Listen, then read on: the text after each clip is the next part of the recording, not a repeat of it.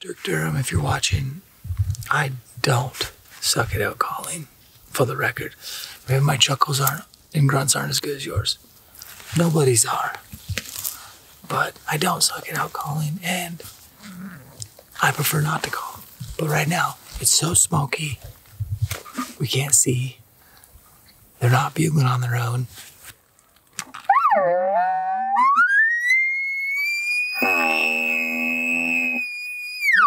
I haven't seen a freaking cow yet. September 8th. I kind of only have 5 days to kill before we're gonna get out of here, so here we go. What seemed impossible to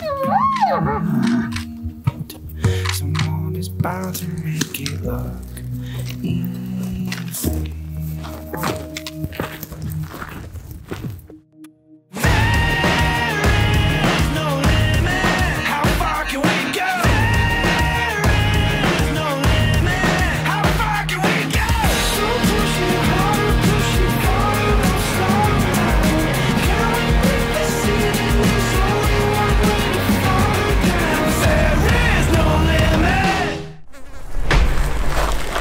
Cows just came up out of that bottom.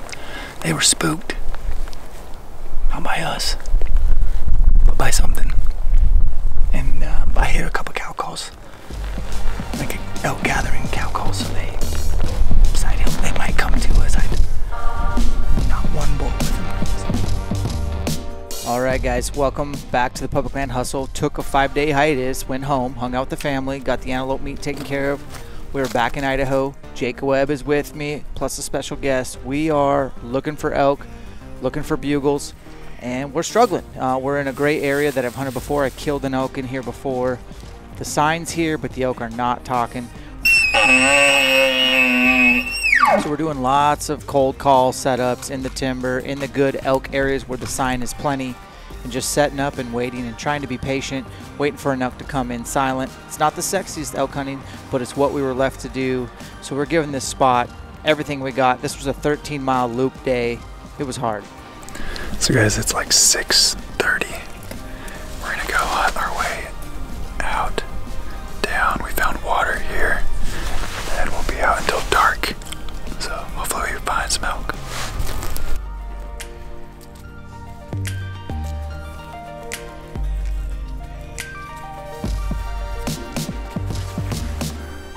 What's up, guys? Welcome to the Public Land Hustle. I want to introduce you to the man behind the camera. We got my good buddy Jake Webb.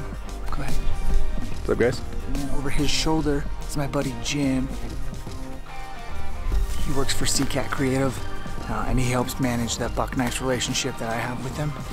And both these guys are in their early 30s, and they're in great shape. And I'm a solo elk hunter with a photographer and a videographer over my shoulder. It's all new to me. So I'm just gonna pretend I'm solo elk hunting and try to make good decisions. He's ragalicious. 5x5. Let me make sure these other elk aren't bulls.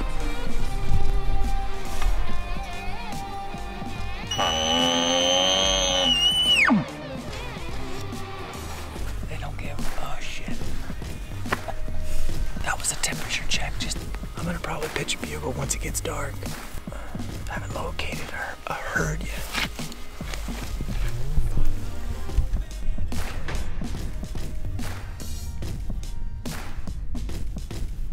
This group's big. 1, 2, 3, 4, 5, 6, 7, 8, 9, 10, 11, 12, 13, 14, 15, 16, 17, 18, 20, 30 plus. That could be the big 40 group. Oh, we're rolling. Good morning, September 9th. We drove approximately 45 miles from base camp to hunt at an area that's way different. It's going to be all pinch points, spot and stock, ambush, get in front of these elk. Glassing game, not a vocalization game. That suits my fancy. Elk hunting was total dog shit where we were at. Hunting pressure was picking up.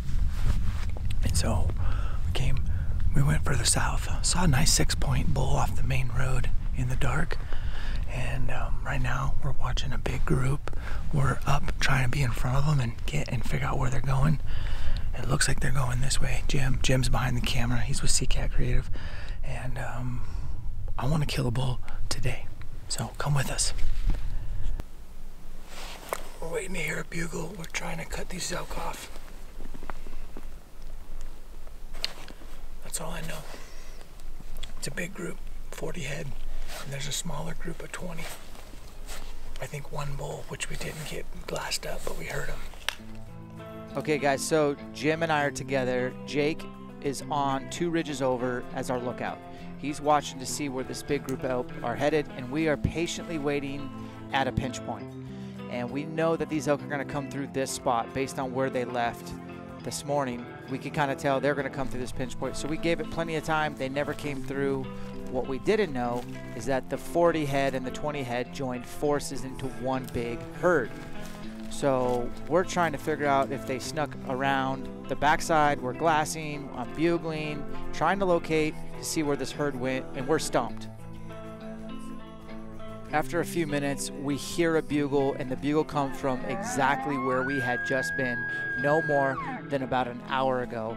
So we pick up our gear and we haul butt towards where that bugle just came from.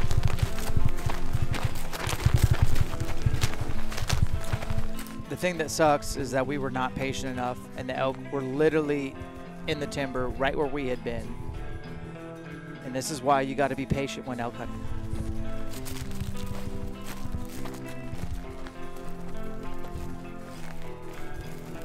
So the bull bugles in the timber, and I decide to answer him back. He doesn't want to play ball, and the next bugle we hear is he's pushing his herd. So we're trying to cut him off again, and elk are fast.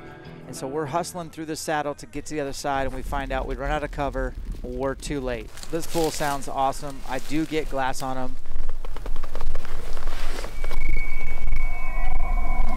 I'm trying to pester him, try to see if he wants, like, what his temperature is, and he's more concerned with getting his cows pushed up the mountain than dealing with you know, any competition.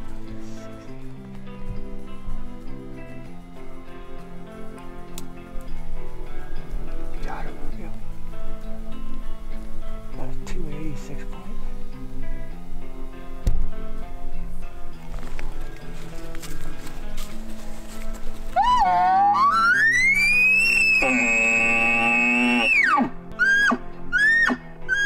Storytelling wise, today is a day of where we were frustrated with where we've been for the last day and had heard one bugle.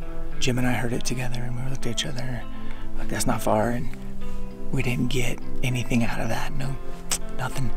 Today we came over to totally different country, different vibe. And what I mean by that is it's a lot more like identifying elk's travel routes and trying to figure out what they're going to do before they do it and heading them off and keeping the wind right. And so we did that pretty good today. We got to our vantage. We saw 60 plus. We saw them coming. We saw them which way they were going. We headed to cut them off. They zigged when we thought they were going to zag, and they came back over our tracks. Luckily, we heard the bull bugling, and we have Jake over here as lookout, and he's waving his shirt, and we knew, okay, something's up. And I thought it was a different group of elk, but it's the same 60 head with one bull. And they're headed around this rim, and they're gonna bed right over there. We know where they're gonna bed, and we know where they're gonna come out tonight. So that's good, but the problem is that bull was freaking right where we were hanging out no more than an hour ago. And we surmised that the elk had gone over to the next ridge. So what they ended up doing is they milled around a lot longer than we thought. And because they lingered, we jumped to conclusions. They came out our back door. We just missed them. We ran out of cover, and you're not going to keep up with elk on that steep a face. And they're heading up, and they'll probably be at their bedding in about 45 minutes. And it's just right over there. It's nice. It's at one patch of dark timber. And when they come out about half hour before light, and there'll be a train of them. Luckily, that bull's bugling, and we will probably take the four-wheelers around and cut them off tonight. Okay, so plan for the evening is we watched where the herd went this morning. We know where they bed. So we took the dustiest trail we could possible and drove up. We're gonna walk in about 2.5 miles. We're gonna go make a little blind with some brush, and we're gonna wait for them to come out of their bed and shoot one on their way down the hill. All right, guys, so we're hiked into the bedding area. We spot a different 6 point in the bedding area immediately. We put it to bed, so to speak. We saw it just pop up. What we saw this morning. We're signing. Walk through the wide opening, and we just put him to bed. Now, obviously, we had to sit and wait for the wind to switch. So it took several hours of us staging 1,200 yards away. And we had this bull through the phone scope. Jim had him pinged. Got some really good footage. And finally, when he got up and the wind switched, we decided we had maybe 20-30 minutes to cover almost a mile, and we knew that we had to haul butt for him. We wanted to make sure we had a good heading on if he was he hanging out, was he going to feed for a bit, where are his cows. And once we decided that we had a move based on his body language and the cows were nowhere near him, we figured this bull was just hanging out solo, doing the same thing we were. He was waiting for the big herd to come out. Just goes right freaking to him. Really not that far from the road. So this is a perfect situation where there's a good shooter bull. He's by himself. He's waiting for the herd to come out as well. He's probably going to scoop up some cows, but let's get to him before the herd comes out. So we start hauling butt towards him. We had about a mile to cover. I'm used to hunting solo. I'm not used to having a videographer and a photographer, but these guys were awesome. They kept up. I ran some some ideas by them. We were all in agreement. Let's go make a move on this bull. He's a nice, probably 306 point in Idaho. Plenty good for me. We checked the wind. The wind was good, and we started hauling right towards him. If this wind is doing that, we're going for it. Took us about 20 minutes to cut the distance down to just hundreds of yards, and then obviously we had to give up knowing his location, so we had to kind of go off Onyx. I dropped a pin where I saw him last, and we're keeping this ridge line between us and him, and we're just trying to catch up and get in front and hopefully shoot him without him even knowing we're there. Once we get to the edge where we know we're close, I decide to peek over, and I have my rangefinder, and I'm ready. I'm knocked up, and I get a glimpse of his rack on the skyline. I range his rack, his actual rack, at 30 yards. We're losing light, and if we just been there a little bit earlier, we probably could have just waited for him to pop out, but he basically is trying to cross this ridge. And if you look closely in your screen, you're gonna be able to see his rack on the edge of the skyline here with the timber in the background. He actually hears us walking towards him, and so I'm like trying to cow call. I don't have a bugle tube where I can bugle at him, so I'm just gonna try to get him to stop and see if I can get him to maybe come back in. And right here, he's at about 112 yards, quartering away. That's not a shot, it's very windy.